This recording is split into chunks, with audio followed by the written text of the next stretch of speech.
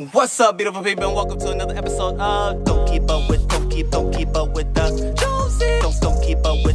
Don't keep up with the Joneses. Don't keep up with the Joneses. Don't keep up with the Joneses.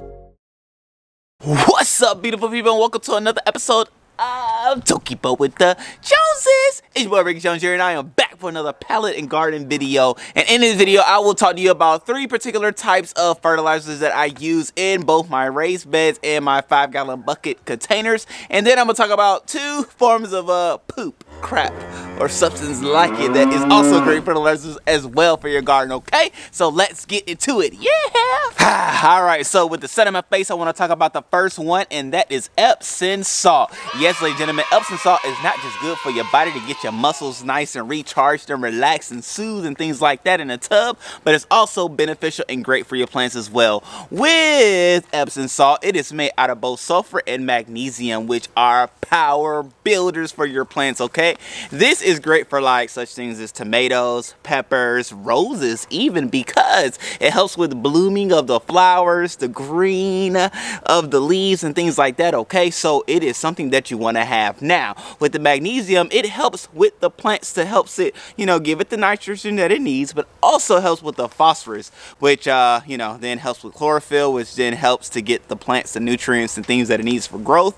Okay, so this is why Epsom salt is nice and handy and dandy and necessary for a fertilizer. Now, as you can see, I have like this one from Walmart. However, if you're not going out and things like that right now, you can get it from Amazon, which I will put links below for all of these different fertilizers that I will be talking about in this video. But I had to start off with good old Epsom salt, okay? Because again, it's not just for your body, it's also for your plants. Let's go to the second one.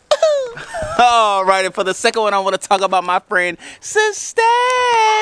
Now, as y'all know, if you watch my videos, you have seen me use this product so many times when not only putting transplants into the ground, but also putting seeds in the ground, or just for fertilizing the soil and things like that. Now, the benefits of this, now if you know how to read fertilizer bags, you see the number 464, okay? And starting from this one over to the other one, the first 4 stands for nitrogen, 4 parts nitrogen. The second one is potassium, right? And so it's phosphorus. And then the last one is potassium. So 4-part nitrogen, 6 parts phosphorus, and the other 4-part potassium. Now, the beneficial properties of the 3 is that the first one, 4-part nitrogen, is great for the greening of your leaves and things like that, to give it its nice green colors. Okay, you can also use things like this in a lawn. And then you have your 6-part phosphorus, which is great for root growth. Okay, now that is why I use it when I seed my seedlings, or even when I put seeds into the seed tray starter. Okay, because it helps to build nice, strong, beneficial roots for nice growth in your plants and herbs and vegetables and roses and flowers and things like that. Okay, and then you have your potassium. Potassium is great because this will allow for it to grow. Okay, it being whatever it is that you plant, right? Which is what I was just naming, all those different things you can plant, but it will help in growth of those plants. Okay, so getting all these things together, you made for a wonderful marriage. Okay, and then I love this one because it does have some composting properties as well, which will help in your whole overall garden bed, garden area, whatever it is you're gardening with or in. It will help to promote growth of your soil and things like that. Okay, so you got to get this. I'm telling y'all, this is magnificent. Okay, it's slow releasing and things like that, so it will last throughout your gardening season. When you sprinkle it down, you are good to go, knowing that you are not messing up anything. Okay, and when I say that, I mean it's organic. I'm talking about all organic fertilizers. Okay, I don't try not to use, like, I've used Miracle Grow once. Okay, don't hurt me, but at the end of the day, I try not to use anything other than organic products to help fertilize, grow my vegetables and plants. And my friends, you can do it too. Okay, you see what I've done so far, and I'm telling you, you can do it too. Get you some Sustain. Again, a link below. Now let's go to number 3. Okay, and for the third one, we have some sea mineral salts.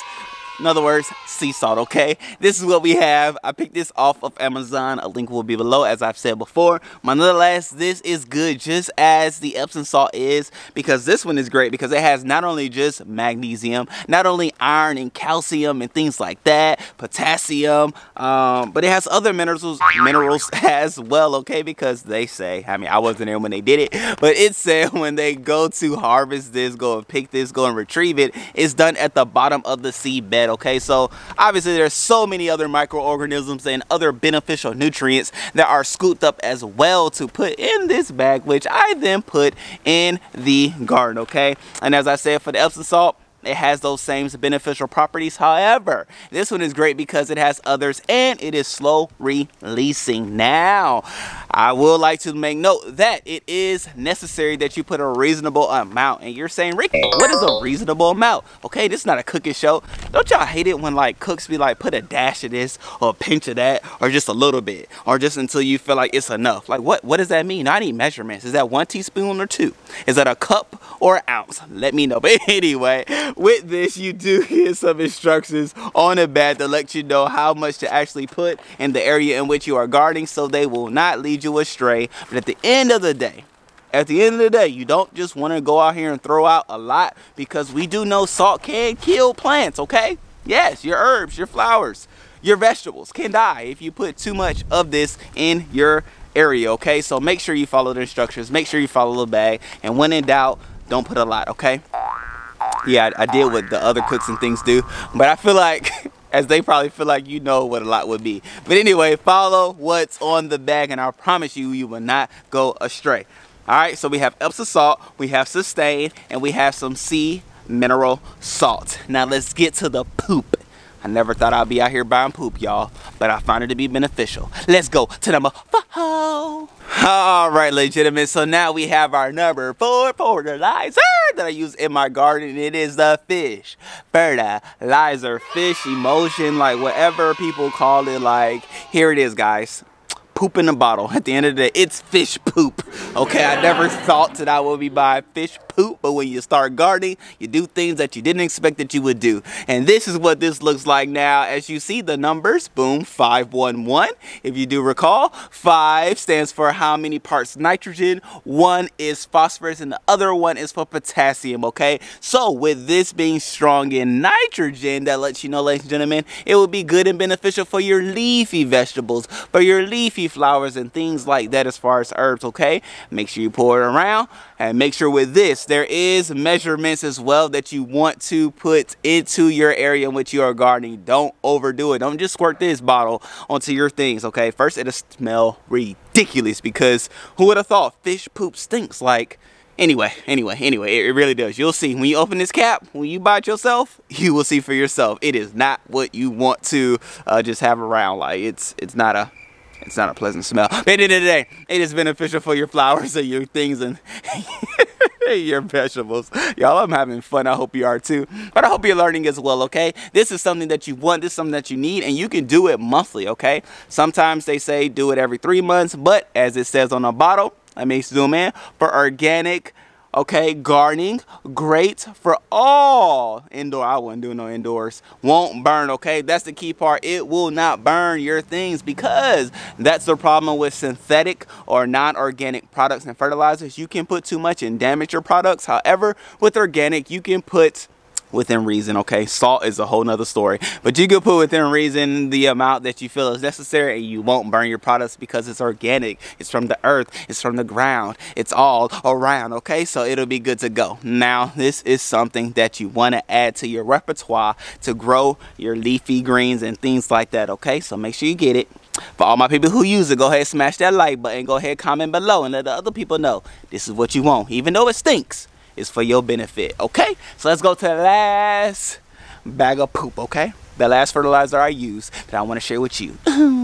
Woo! And I'm not even gonna pick up this bag because I don't want that all around me right now, okay? And that, my friend, is my cow manure and compost bag, okay? Y'all see it, y'all have seen it in the videos, and I'm sure you've seen it in the big box stores when you're out there shopping and about, because this is cow manure, ladies and gentlemen. Cow manure is great as well. Now, all the reasons why, I don't want to look into it, but I've heard time and time again that manure specifically cow manure, chicken manure, horse manure as well. But I heard you gotta watch out for the horse manure because it will then like grow like hay and things, like there's seeds in the manure.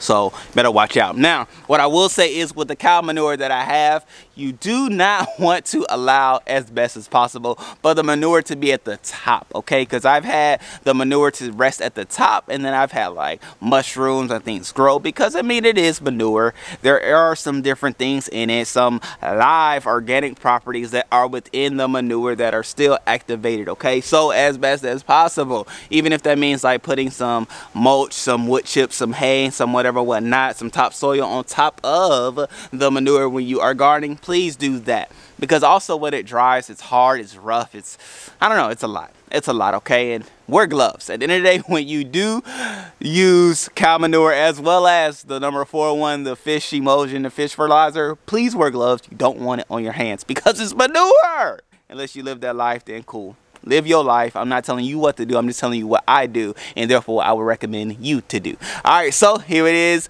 cow manure number 5 fertilizer that I use and recommend for you all for organic gardening, organic farming, whether it be in your backyard with raised beds or 5-gallon buckets. You see both in my here garden, and therefore you see and know that I use them, okay? And that gives you the different varieties and plants and things in which you see here, and which you can do it too, okay? So y'all already know I'm about to fertilize everything.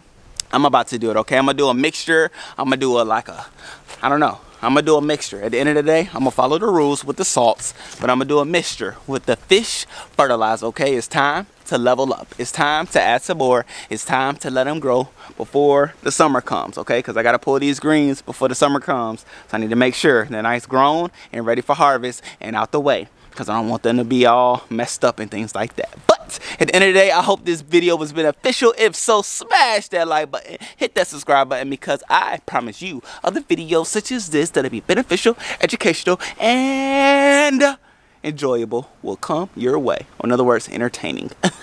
Couldn't think of it before, but it came to me then. Well, I love you people. Get your hands dirty, put your hand in some dirt.